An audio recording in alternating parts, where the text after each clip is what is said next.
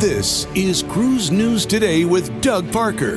Good morning. Here's your cruise news for Wednesday, June 21st. Did I get that right? Another new build is coming to Florida. Royal Caribbean's 6th Oasis-class ship, Utopia of the Seas, will sail from Port Canaveral when she enters service next year. Powered by LNG, she'll offer short 3- and 4-night cruises from Central Florida, with every sailing calling to Private Island Perfect Day at Coco Cay. She'll be the only Royal Caribbean Oasis-class ship to debut without holding the record for the world's largest cruise ship, as Icon will have that debuting early next year. Utopia will have 21 dining venues, with 10 of them being complimentary. Reservations open for the sailings this Friday. And Norovirus is making the rounds again. Viking Cruises' Viking Neptune recently experienced a bout with the gastrointestinal outbreak among its guests and crew. Confirmed by the CDC, approximately 13% of the 838 guests, or 110 of them, reported symptoms including abdominal cramps, vomiting, and diarrhea, as did 2% of the 455 crew members.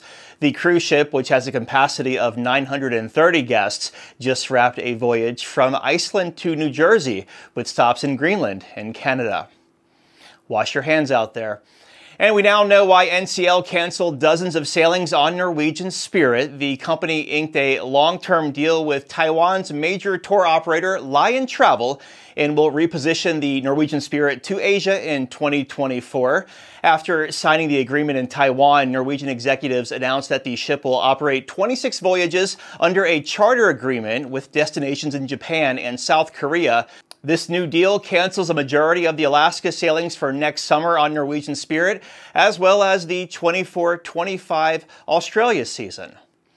And cruise line stocks were up on Tuesday. Carnival Corporation up 1%, 15.90. Royal Caribbean up 1.4%, 96.60. And Norwegian up 1%, 19.26. Breaking news and industry coverage at cruiseradio.net. Have yourself a great Wednesday. I'm Doug Parker with Cruise News Today. Cruise News Today is a production of Cruise Radio. Behind-the-scenes content and extras are now available at patreon.com/cruiseradio.